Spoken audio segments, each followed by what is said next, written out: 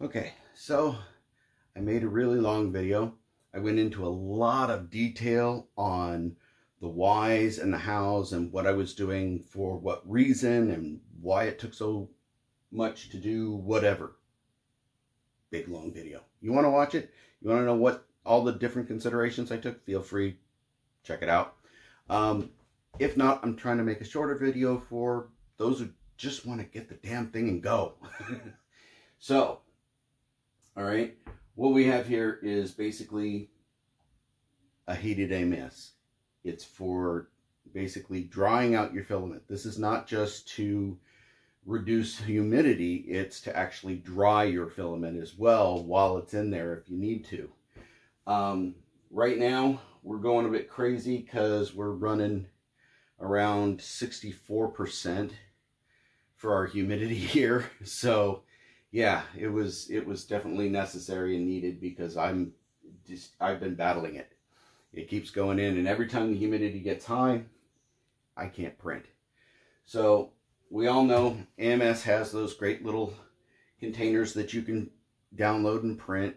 The desiccants, I've literally been nuka waving those little desiccant beads every 2 days, every 2 or 3 days, actually. So I've got it off right now, but I had it on and we are down to about 26 here, about 32 as you can see the air starting to seep in. The print, it's pretty straightforward. It's 3 pieces to make a dome, okay? It replaces the existing AMS lid, okay?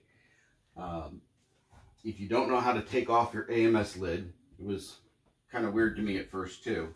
Basically on this side, underneath, you can get an Allen wrench. You got to have a longer one. It's a good 4 or 5 inches right here. But you can reach up, and on the bottom of these little hinge blocks, there are 2 screws. So, and it's on each side of a separator down here, or a brace, or a rib, or whichever one thing you want to call it. But once you undo these 2 screws, and you bring them down, catch the screws, there's 2 little blocks that come out. In the print design, it calls for 3mm because it's a 3mm pin. You don't have to use 3mm screws, okay? You can use a wire hanger, you can use a pin, you can use whatever you need, but it's 3mm that goes into this block, so you want it to be about that size.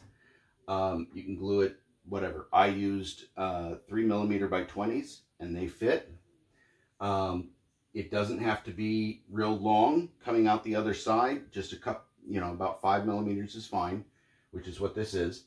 And once you do that, you just put the 2 pins together here and then seat them back together while it's basically facing the right way so that you can get them in there.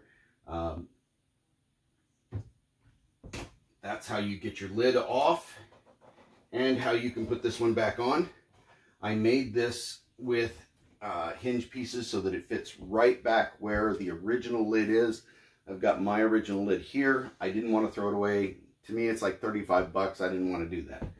I've downloaded a ton of stuff. I'm making this print available for free.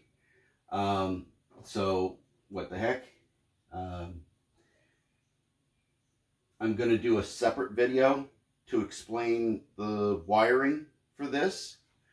But to put this together, it's very simple. I've got 3 little pieces on each one of these. So you're going to need 6 screws. They're just 3mm by about 5 to 10, 5, 7, 6, something. It's small. They're tapered size holes, so they're big enough to put the 3 in, but it's going to cut the threads when you do it. There's vent holes on this side, and there's a little vent cover so that you can adjust the airflow if you need to, but you shouldn't really have to. It does come with the rectangle hole for your humidograph. I'm running both, one in here and here, because when you're down by the desiccant, you're going to get a different reading than up here. It's not really hugely loud, but it can vibrate a little bit just because it's a motor spinning. From there, you've got this is your heater mount. This is a PTC 200 watt heater. I've left all the stuff in the description as far as which one I bought. These aren't affiliate links. It's just, I went on Amazon, looked at the reviews and said, yep, that'll work. That's what I need. And it worked. And it's been working. It's doing good. It's a 200 watt PTC. This one runs on 110. I didn't want to have to deal with power supplies and all kinds of things. It just straight plug in. It also came with a nice little cord that had a disconnect here. It's running non-polarized. That means it doesn't use a ground, okay? And if it gets reversed, it still runs and everything's fine. As long as you're running power through and it's gonna go, okay? Doesn't matter if it goes this way or this way. It runs. Your heater pieces here, the fan, that comes as one piece. This is shaped to accept the PTC because I guess they're made for going on pipes or something. But it's got a slightly rounded surface. It's adjusted. Additionally, this is shaped to funnel the air from a circle down to a half circle so that it fits your spools. It's going to shoot the air down the center. Yes, if you look here, there's like a slight crack of air that can get through. That's okay because you're creating a positive airflow into here and you kind of want it to seep out wherever it wants to so that it's going to get all that moisture out and get circulated really well. It doesn't really cause a bunch of air coming back in. I've had this off since about a day and a half now, and we're still sitting at like 26 and so forth. So it doesn't, you're not getting a ton of air back in. You can always close the vent on this side. I forgot to, and that's what it is even without closing the vent. Unless you actually have a breeze, it's not really going to siphon in real fast. I put an on and off switch here. I've got link for all these parts. It's basically just the thermostat, the switches, and the PTC heater. I did not put a link for these because they're a dime a dozen and I got them a million years ago. I can't even remember which ones I bought. I've got it all wired up. Again, I will show you later how to wire this. It's not really loud. It does put out more noise than I like, but that's because the fan is right up against the PTC heatsink, basically, the heater, and it kind of causes some back pressure. So you're going to feel air on this side, but there's still air going through. It's just not very much, and you don't need it to be very much. You've got a nice little tiny, very super light breeze right there. Enough time for the hot air to go in, pick it up, and go out. Interestingly, I have this set for 125, or excuse me, 115, and there's instructions on how to set these heaters. It's relatively simple. In most cases, you just hold the S for set. It's going to come up with an F1, depending on which one you buy. I bought a slightly more expensive one because I wanted Fahrenheit. You're going to go through F1, F2, F3, F4, and like I said, F5 for this one because it does Fahrenheit and you can switch between the two. F1 allows you to press set, and that's the temperature you have it set to. You can go up and down once you're in there to set it, and then hold the S to save. 2, this is the variant, so if it's above or below, it drops. Okay, so when it gets to that temperature or gets within that, it turns on the relay for heating or turns on the relay for cooling. I'm not using the cooling one, obviously, but I have it on the heating one. And if it times out, it just goes back to there. Number 3 is basically a delay second. This has been set so that if you have it set to a compressor, like in a refrigerator, you don't want to have short starts, just sitting there and going ka-chink, ka-chink, it rejects it. This thing, not a problem whatsoever. PTC heaters are basically self-regulating, which means they get to a certain temperature. When they're built, they're sized, and that size determines what temperature it can do. This, the max it can do is 260, okay?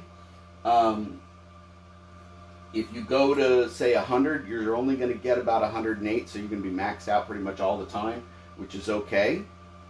So if you're only doing 108 and you just want it to be 108, that's cool. You can just run it all the time. So a PTC of 100 would probably work. I'd have to test it to see. But it won't go any higher than that. It's not going to burn things down.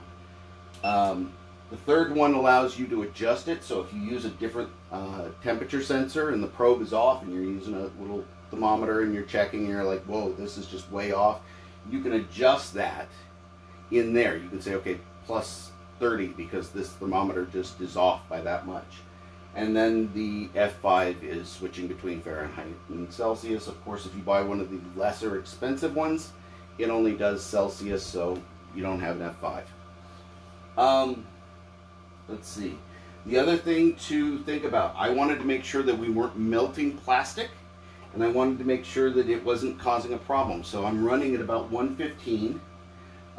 You're going to see that the variant goes up and down. That's because that's the temperature of the actual sensor probe right here, not the temperature of this little heater. What's happening is you've got a delay between when the plate gets to the temperature, transferring the heat to the air from the fan, then transferring the heat from the air to the probe. That delay between that amount of time is enough for this blade to keep heating up. So when it gets to 115, it's still trying to get hot because this is reading at about 107. So it says, hey, I still need to heat. So it heats up to 125 or something. It finally gets the air heated up and the probe heated up enough and goes, oh, we are at 115. It turns off the probe, but it's actually sitting at about 130. So it starts cooling down very quickly, but it takes a little bit for it to actually catch back up. So there is a delay between the probe. I've got this set up so that it's nice and close, but to make sure that we can deal with heat against the plastic, what you need to do is just take any kind of silicone, okay? You can get, high temp silicone, whatever, just anything off the shelf silicone, not the latex stuff for the house, but if it says silicone or 100% silicone, you're fine, because silicone on its base or face can handle up to about 450 degrees. It's great. In this case, I'm using the silicone kind of as a glue, kind of as a temperature barrier between the plastic and the heat. Okay. The other thing I did after I did that is I cut up a paper towel piece. These are very thermoprotective, and since you're only getting up to 260 degrees with this heater, you're perfectly safe against ignition because this is not going to even char until you get to about 450. So even if you don't have, if the thermostat goes off and it just pushes heat solid 24/7, it's not going to burn this up. And it's going to protect and dissipate that heat from melting the plastic. Okay? So all of that's been gone through. If you want to know more detail about that and all the things that I did, feel free to check out the longer video. Again, I will do another video on the wiring. I was actually I like the idea, even though this is a 200 watt, because of the fact that it came 110. It's like no power supplies, no nothing, and I can just disconnect right there. Came with it. Not only that, but the extra wiring, when I cut this to go to these, I was able to use that to connect all the other pieces. So I know I had wire that was rated for this electrical. But I'll go through that later. That's how you put this together. It can flip up even when it's on. Bring it down, fits nicely. It's a nice little snug fit. It goes right into the seals. I don't think there's much else to say. Feel free to download it, enjoy. Let me know what you think.